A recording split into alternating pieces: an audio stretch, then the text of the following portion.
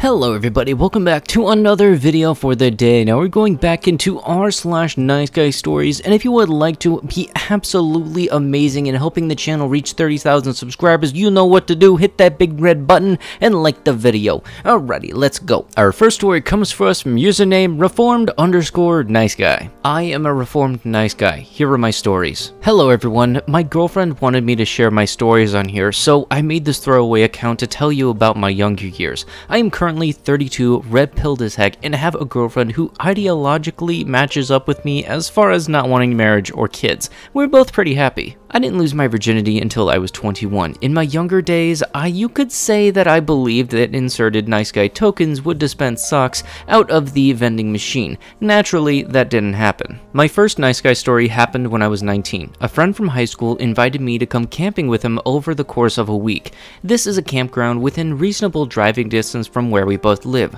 Over the last couple of years, he had befriended two sisters who lived a few hours away who would come camping at the same campground around the same time every year. Prior to our camping trip, my friend told me about these girls.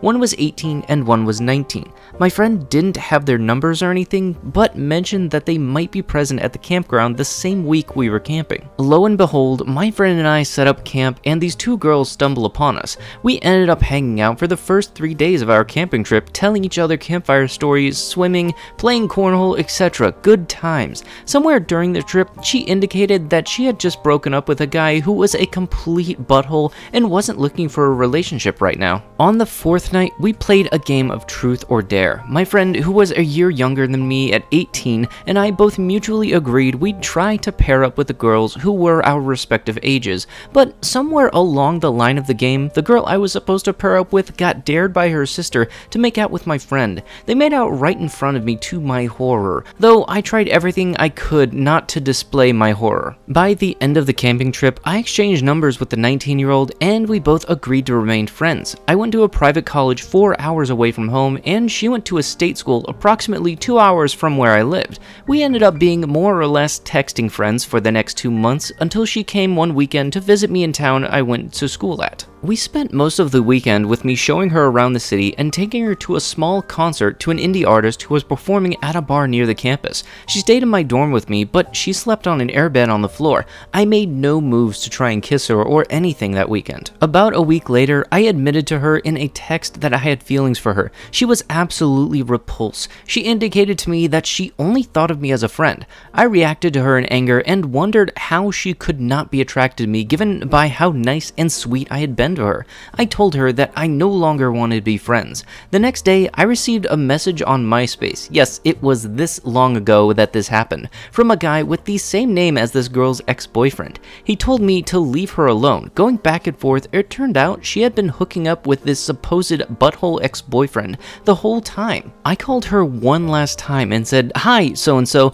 I promise I won't bother you anymore, but just answer me one question. Have you been hooking up with butthole boyfriend the whole time we've been hanging out?" She paused for 3 seconds and then she said, "That's none of your gosh darn business." I ended up just laughing and hanging up the phone on her. I never talked to her again. The next story is much shorter. The following semester after the last story, I had turned 20 and decided to take a semester off of college due to financial aid issues. I went to Northern California to help a relative on his farm. This place was in the middle of nowhere. The closest town was more than 1,000 people. It was a 2-hour drive away. I made an account on Plenty of Fish, probably the best free dating app at the time, to talk to women. I ended up talking to a girl who went to a community college in the nearby town several hours away. My relative needed supplies from the town and asked if I could take his truck to go pick them up. I thought this would be a good opportunity to meet this girl. I messaged this girl and we agreed to meet the same day I had to go to town to get supplies. We met at a brewery, restaurant, talked, had drinks, etc. I was 20, but they didn't card us, either of us, probably because this was a college town. I paid the bill for both of us. When I was dropping her off, I went in to kiss her, and she gave me the cheek. I asked her why she'd agreed to date, and she said she was just bored and wanted something to do. I let her go and just headed home. Didn't date any other girls for the remaining several months I was there. I went back to the East Coast by the beginning of summer. Both of these experiences essentially red-pilled me. I now understand that women will decide very quickly whether or not you'll be able to sleep with them. There's really no point in dragging things out for a long time or even spending money on them at first. After that, I decided to only do free, cheap, or Dutch first dates, and I've been much more straightforward about my intentions with women. I'm just looking to have mess arounds, nothing serious, etc., and that strategy has served me well ever since. I'm sure this post will get some flack, but I hope you enjoyed these stories and got some entertainment from them. Our next story comes to us from username Bopapa1973. Nice guys, a father's perspective. I see a lot of embittered stories on this subreddit, but I am both deeply concerned and deeply compassionate towards your troubles. I want to address two groups of people, both together and individually. One, girls or boys, I suppose, who have been badly mistreated by a nice guy, and two is the nice guy who have provoked all of this outrage. Urgent, I'm offering a lot of people the benefit of the doubt in this post, but there are real, friendly, charming, dangerous people of all genders around any fear, uncertainty, or doubt about a person down to no thank you, and you will do okay. Use your judgment, it might save your life. Note, this post is at risk of coming across as arrogant or preachy. I do not mean it that way. I really mean it for the young in this sub who have hurt someone, been hurt, or are suffering angst and insecurity over girls or boys. If you are 30 plus, you have probably figured out most of this and can move on. Also, by way of disclaimer, I am not trained in any way to deal with the sad stories in this sub.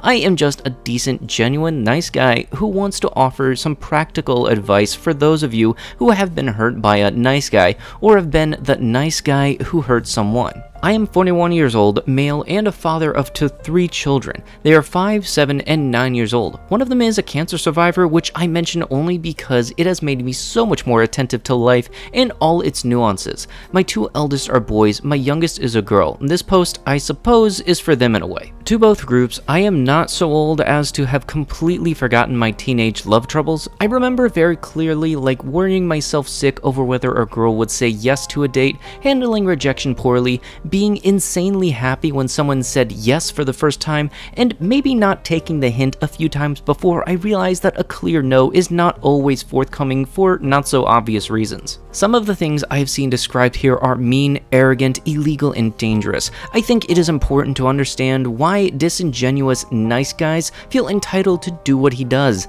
The logic behind these manipulative and aggressive behaviors can be very sinister.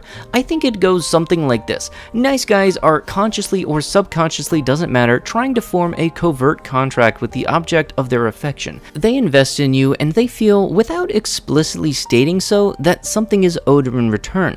Because we want what we want. This often means they feel that their target should give them socks. When the other party in this unspoken understanding fails to reciprocate, there is a feeling of betrayal. Never mind that there never a trace of understanding to begin with. Never mind that the other party was unaware of any such contract. Feelings are feelings. I met your needs without being asked. Now you should meet mine by becoming my girlfriend, sleeping with me, or offering some other compensation. The fallacy of this logic cannot be overstated. It is absolutely incorrect. This is not how healthy relationships work, nor should anybody feel any obligation they have not agreed to. I thought that was how it worked. Is simply not good enough. It has never been. It is also important to understand that the men, often still boys, involved in these stories don't understand their own powerful emotions or drives. I'm not making excuses, just drawing this to your attention so you might understand how best to deal with it. The best way, overwhelmingly, to make it clear that you are not interested and that any friendship is an explicit, nothing promised, nothing owed understanding. I have a few things to say to both parties regarding this implied contract. Please do not lose heart. Genuine nice guys really do exist. Not everyone who is kind to you wants something in return. If you are romantically or interested in someone who does not return the feeling, there is only one acceptable way to behave. Respect them and leave them alone. This has always been true and is true now and always will be true. If you make this to heart, you will be a much happier person in the long run. Men especially need to understand that you cannot make the other person like you. It doesn't work that that way, and any efforts to do so are generally pitiful transparent. Your attempts to woo that person will almost certainly have the opposite effect. You are responsible for clearly communicating what you want. I would prefer you do it respectfully and with a real effort not to cause harm, but clarity is the overriding requirement here.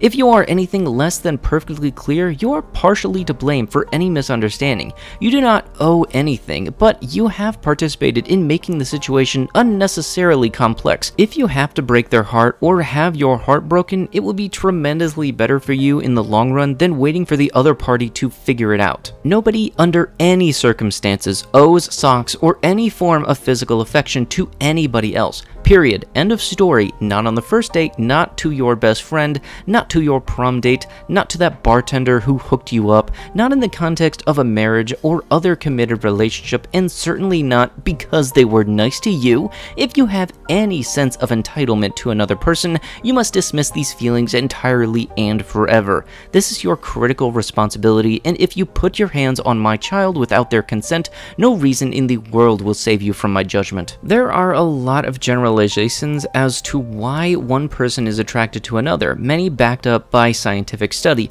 but there is still quite a bit of mystery involved. I have known dozens of attractive men and women who showed no interest at all in one another, and dozens who are inexplicitly attracted. No matter how wealthy, good-looking, kind, generous, exciting, tough, well-hung men, preferably shaped ladies, clever, funny, nice, etc., there are going to be plenty of people who don't want to sleep with you. The inverse is true too. Even murder convicts manage to find love interested. This is fine. Let it be fine. If a given person is not interested in you, it doesn't necessarily mean there is something wrong with you, or you are unworthy, or anything else. If there is an endless trend of non-interest, then you need to take some adjustments somewhere, but genuinely becoming more attractive in general is outside the scope of this topic. Some people are going to be attracted to others, and some not.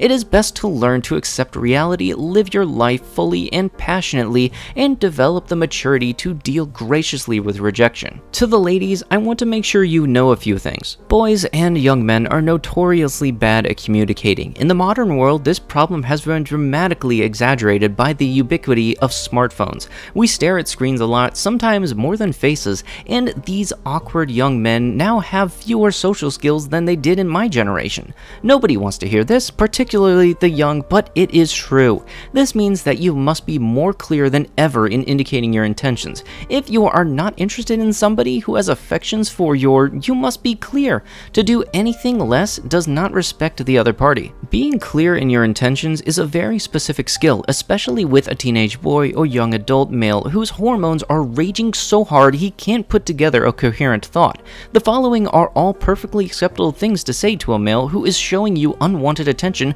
and you should absolutely say them. There are almost better than making excuses or saying nothing at all. You will hurt his sensitive feelings, sure, but you are going to do that anyway if he doesn't take the hint. It will only be much more painful and drawn out unless you speak up and say something like this: "I'm sorry, I don't like you that way. I'm not attracted to you. Please leave me alone. Leave me alone. No, I don't want to go out with you." Even something horribly rude like "freak off" is much better in the long run than leaving things ambiguous. To the men, we should, all of us, be ashamed that the subreddit exists. Men, get a grip on your behaviors. Fathers, teach your sons to respect women. Sons, stop using your shoddy father as an excuse. I want to make sure you understand a few things about reality. If you are one of these so-called nice guys and have difficulty with women, do not lose heart. Become more attractive, more interesting, more sincere, more confident. Deal with your issues. The road to personal change is long and hard, but it is there for anybody who wants it badly enough.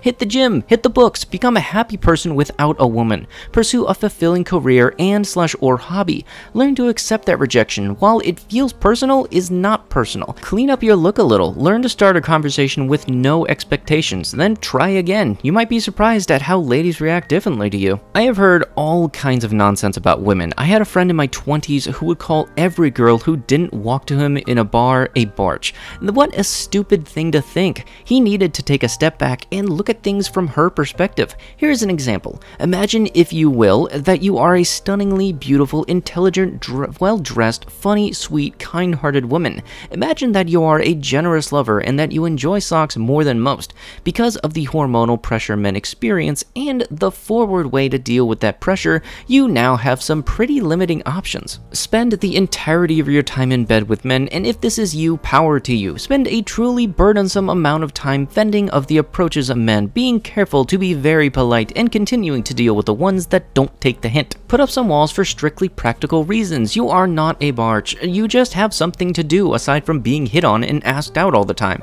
This, by the way, is a very real problem for many women. If you are out with your friends, not every approach will be a welcome one. Making it clear that she is not interested does not make her a barge. It simply makes her pragmatic. If you have treated women badly, you absolutely must correct your behavior. Treating any person as an object is unacceptable, and the developed world is rushing towards a time when there is no room for you. Everyone understands no. Learn to understand when something other than no means no. A considerate woman who understands the nature of these things will do you the kindness of saying no clearly and politely, but many women, for whatever reason, will not. You will both be happier if you take the hint. Getting her hair done means no. Saying she has a boyfriend, especially if she doesn't, means no. If you just take any lack of obvious encouragement and round it down to no, you'll be okay. If you instead pursue interest where there is none, you deserve the misery that is coming to you. Regardless of how a woman treats you, how poorly she communicates her feelings or intent, how you feel about her, or how you feel about yourself, the following statement always applies. She is not obligated to express what she wants, but you are obligated to obtain her clear consent. This is true for every phase of the relationship, from just spending time with her at the school cafeteria to make that sweet, sweet love we all live for. If she is not showing interest, respect her and leave her alone. The further back I think, the more rejection hurt at the time. Being told no by Lisa Capps in the 3rd grade was just incredibly painful. She was the first girl I ever had a crush on, and it felt like the whole school stopped to watch and laugh. Being told no by Stacy Betts in 7th grade was still terribly painful, but at least I could function afterwards. Being told no by Amy Whaley my freshman year in college sucked, and my friends gave me some shot about it, but the sting wore off in 20 minutes. In my 20s as a bartender who dates many women, I was often still told no, but by then I had come to understand that not everybody is going to like you. It still wasn't fun, but all the sting was gone from it. Final thoughts. Being told yes by a woman, or a man I suppose, is the most wonderful thing in the history of the world, but that statement is conditional. Unless the feeling and excitement are mutual, it will do no end of harm to your pride, dignity, and self-respect. Do you really want to be disappointed in the long run by aggressively pursuing a woman that is not really into you? If she is, believe me, you will know it. There is only one kind of involvement with a woman worth having, and that is the kind where she genuinely likes and wants to be with you. Anything less is forced and artificial,